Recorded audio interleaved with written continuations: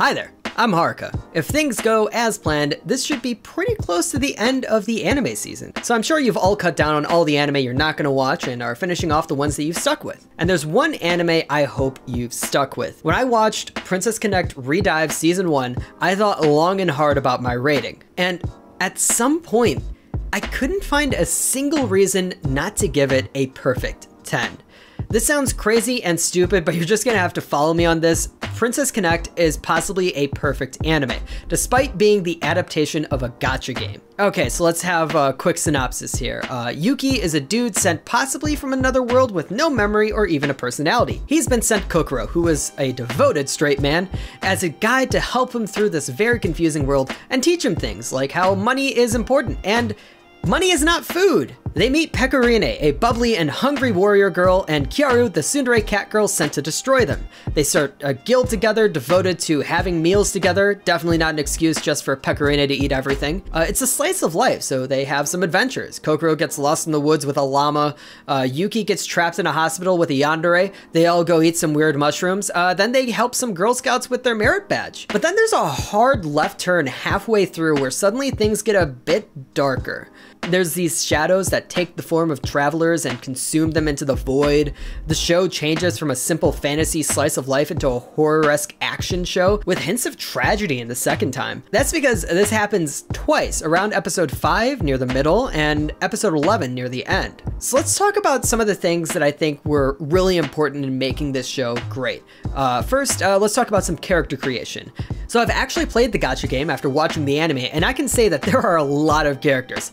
I have 40 girls on my team, and there's still more that I haven't even gotten yet through gacha rolls. But unlike other gacha game adaptations, Precone actually gives some time for each character to find a place. It also helps that the guilds are used as a great framing device to put characters on the screen in context without forcing you to try to learn everyone's name. And it also helps that everyone looks fairly unique. Then there's the core group versus the supporting groups. That all comes from this concept of which characters in the game are core characters to the overall story and which ones are essentially fluff. I know it's a bit mean to call them fluff, but there's a reason why they're 3-star characters. By maintaining the anime's focus on this core group of 4 distinct characters, it helps to actually provide a way for the audience to latch onto the concept.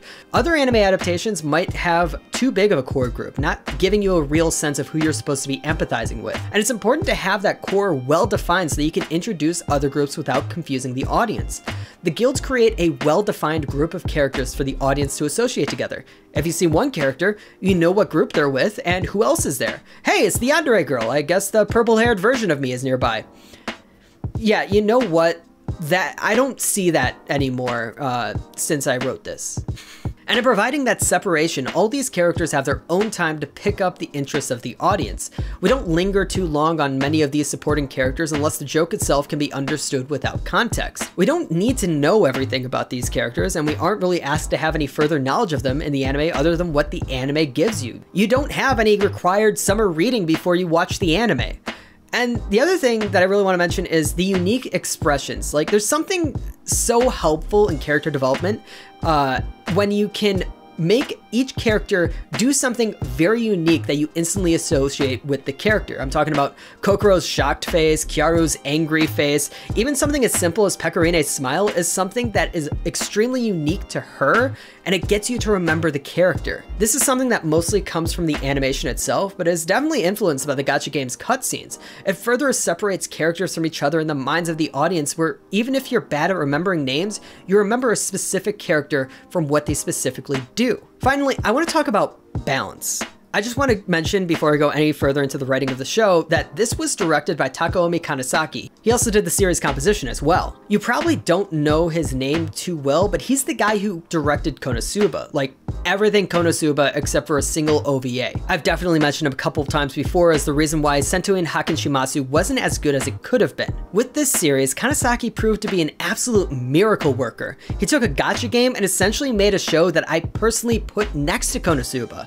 So as I get into this portion, I'm really trying to prove to you how good Kanasaki is. And the big thing about why what he makes is so good is balance. First of all, the comedy. The jokes in this show slap, and I don't just mean that they're good, I mean that he hits the note and moves on. For my American viewers, here's an example of what I mean. You know how they sing the US national anthem before every sporting event?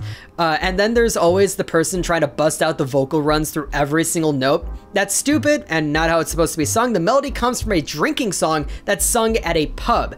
You don't have freaking Mariah Carey at a pub.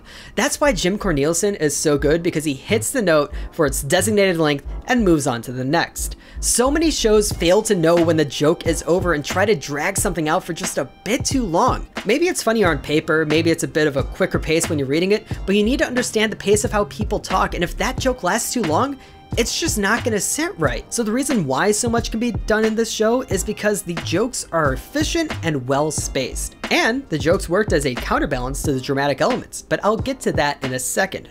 Let's talk about world building and the balance of world building. Once again, the introduction of all the characters was perfectly timed out and placed. Characters in the same guild were introduced at the same time so you could associate them with each other, and they never overshadowed the main characters during their time on screen.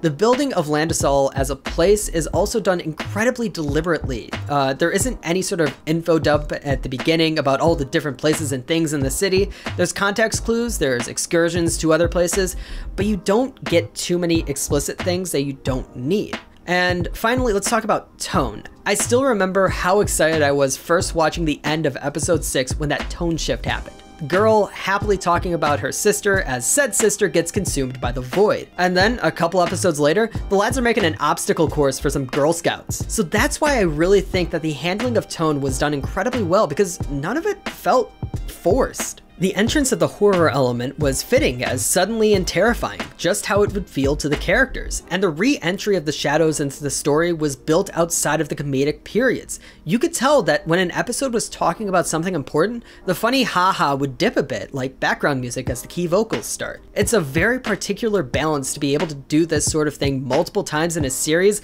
let alone multiple times in an episode.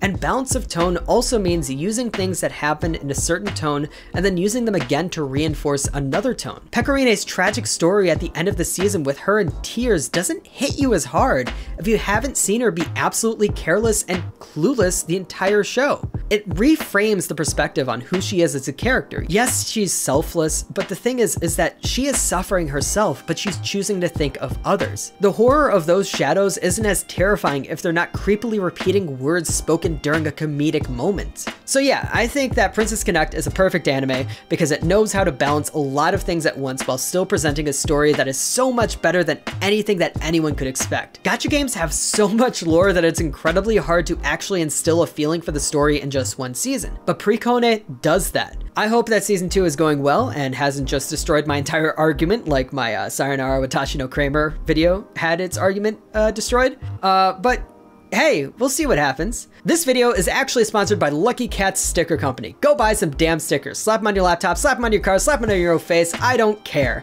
Go to luckycats.com and enter the code JOCK for 15% off. That is JOCK JOCK for 15% off at luckycats.com. Link in the description. Thank you.